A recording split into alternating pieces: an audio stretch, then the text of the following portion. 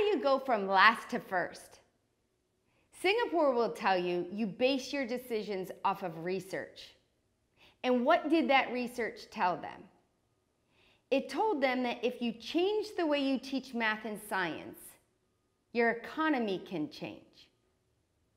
Not only did their economy change, but their academic performance changed as well. Let's take a look. What you're seeing here are the results from the data from the 2015 TIMSS test. First, look at the beginning column, that gray column. It gives us just a sampling of a few different countries. The next column over will give you the mean score, the international score being 500. That means you're right on target. Grade level, you're there. United States scores at 518 and Singapore at 621. A difference of 40 points would constitute one grade level. But what's most impressive about their academic performance are those next two columns, the advanced and the high. These are problems that a computer can't solve. We would refer to these as novel problems. Singapore scores very high in comparison to US, but also to the international average. So the world wants to know, what did they do? Let's look at what they did before and what they're doing now that changed their academic performance and their economy. What did they do before? Look familiar? They believed that memorizing steps and doing procedures again and again and again was what we would refer to as mathematics. They thought to make math hard, just make the numbers bigger. And that was hard math. They've changed that mindset. They now believe that's tedious. What are they doing now? They based their curriculum off of what I'm going to refer to as 5 guys.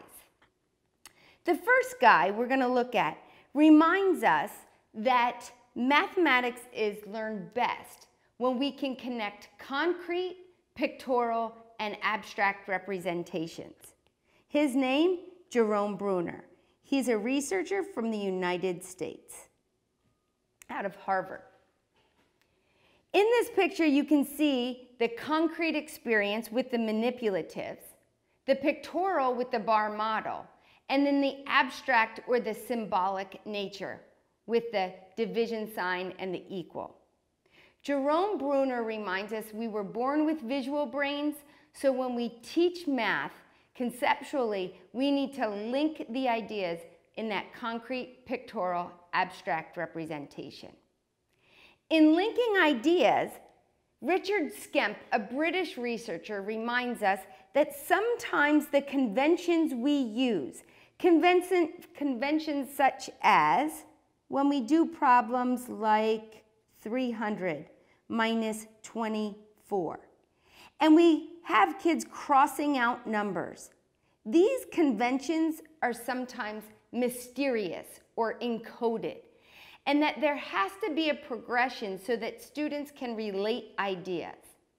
They are not going to understand that abstract or that conventional method right away, so it's our job to link those ideas. Another researcher, Lev Vygotsky, he tells us that collaboration or collaborative environments are the best environments to learn in. That's real world. Talking, arguing, discussing, proving your point, that's when you learn. You don't learn in isolation. So Vygotsky reminds us that our classrooms should have collaborative structures in place. Zoltan Dienes is our 4th of the 5 guys. And Zoltan Dienes tells us that the task that we pick, sometimes people refer to this as an anchor task. That task has to be engaging, and when you move from task to task or from lesson to lesson, there's a slight variable that changes. And you can't jump too fast or else kids aren't going to be able to connect ideas, and the teacher is going to have to tell more than allowing the student to explore. Talk about exploring. Piaget is the 5th researcher they base their curriculum off of that says, play, play, play. Kids need time to construct knowledge. So Singapore says, teach less and learn more. Allow kids to explore and construct their knowledge. So let us talk about what that would look like in our classrooms and reviewing what they did to get the results. So Singapore, that idea of teach less, learn more, you'll see here if we look back at those TIMSS results. In this table, you'll notice the 10th and the 90th percentiles. The 10th percentile is referring to the bottom group of students in their country. They're still scoring at grade level. They do this in the way that they wrote their curriculum. They wrote their curriculum in a way that the lowest level kid can learn enough to get by, while still challenging those high level kids with the choice of anchor task and the structures that they put in place in their classroom. So what is it that you can do in your classroom to get these kind of results? We need to look a little bit more at their curriculum and the idea that we have to ask kids to persevere when problems get hard, to give them more of those novel and those problem-solving opportunities, because it's not that Singapore students are necessarily smarter, but they'll claim they had more opportunity to explore, to persevere, and were challenged and encouraged to do so.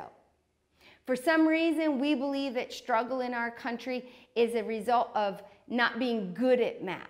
And if you struggle, I just must not understand the concept. We got to change that mindset. We have to think a little bit more like Joe Bowler reminds us with that growth mindset, that productive struggle, that when we struggle, our brains are actually growing. So Singapore took those ideas where, rote, procedural, mathematics was the way they thought mathematics should be taught. Look at Malaysia's scores in referring back to this idea of rote memorization. Singapore will tell you that they believe if they would not have changed the way that they taught math, remember that rote procedures make the numbers bigger, that they would still be scoring the way Malaysia is scoring. Instead, they decided to make those changes. What were those changes? We're going to make sure that we teach math in a concrete, pictorial, abstract representation. We're going to link the ideas when we teach them. We're going to allow kids to talk in collaborative environments, and not only talk, but give them time to explore. If we do these things, you're going to notice differences in the way your kids learn mathematics and the way they perceive mathematics. You actually may have kids that enjoy math class and want to come back and study more mathematics. There's your challenge. Now let's take these 5 guys, get their ideas into your classroom, and implement a more effective curriculum.